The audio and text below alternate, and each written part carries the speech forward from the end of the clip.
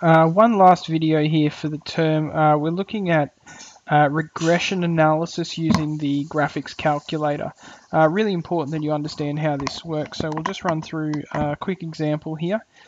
A toy rocket's trajectory was recorded in the table below, and you can see the rocket's trajectory here, time in seconds, and the height. So it launches, and after 1.14 seconds, its height is 1.75, and so on and so forth. So we're given a table. Now, if you're given any kind of table like this, and then you're asked, assuming the rocket follows a logarithmic function, find a function that describes the data. Now, this is a regression analysis question, so we can put all of this into our calculator and we can find a function, in this case a logarithmic function, that describes the data. So I'll just run you through some of the steps here.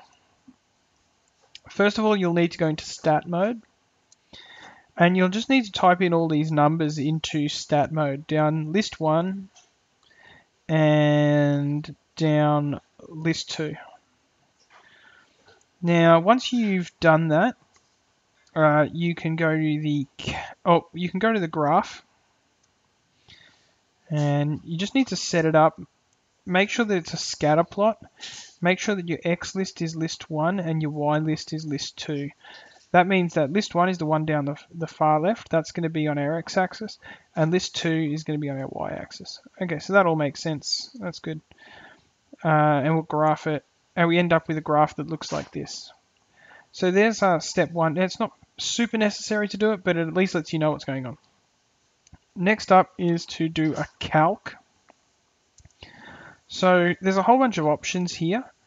You're going to do,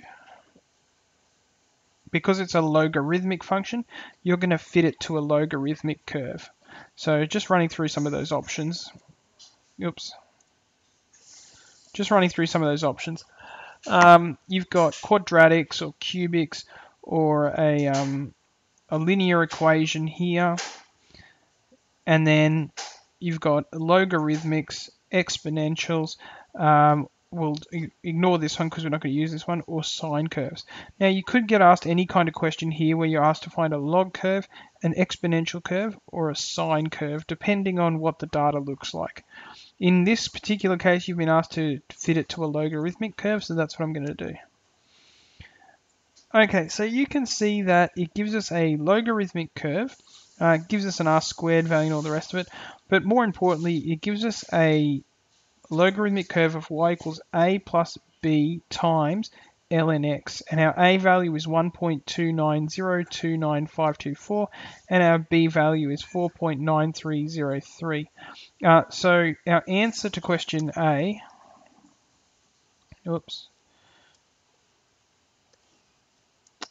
is y equals 1.29029, etc., plus 4.9303 ln x.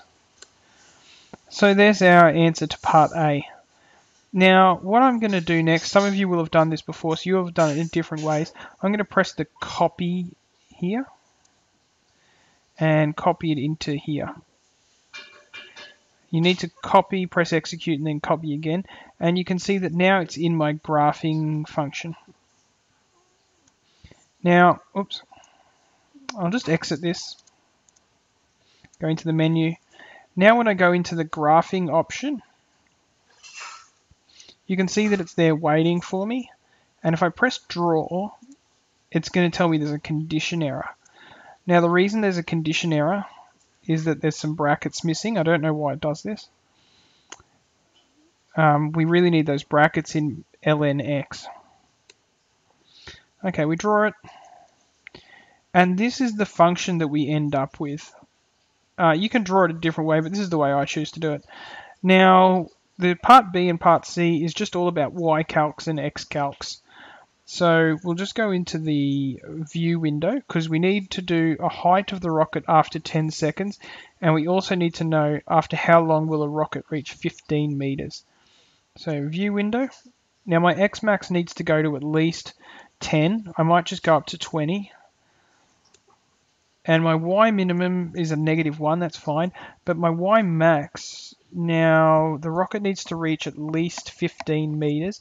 So I'll just put the y max as, say, 30, just well above that. I'll draw that. And here's our thing.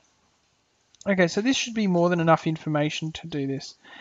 After this, it's just a simple matter for B to do a G-solve. And we want to know what will the height of the rocket be after 10 seconds.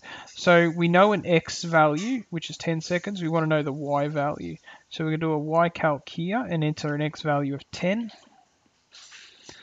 Okay, so the answer to part B, after 10 seconds, it'll be 12.64 meters high. So that's the answer to part B. And then, whoops, I'll do my G-solve again. According to your function, after how long will the rocket reach 15 meters? This is an X calc because we know the Y is 15. We want to know after how long. So 15 in there. And so you can see after 16.13 seconds, the rocket will be 15 meters high. Okay, so that's a basic linear, in this case, it's a logarithmic regression. You might also get exponential regressions to do. You might also get sine regressions to do. But the list of steps is always the same no matter which one you're doing.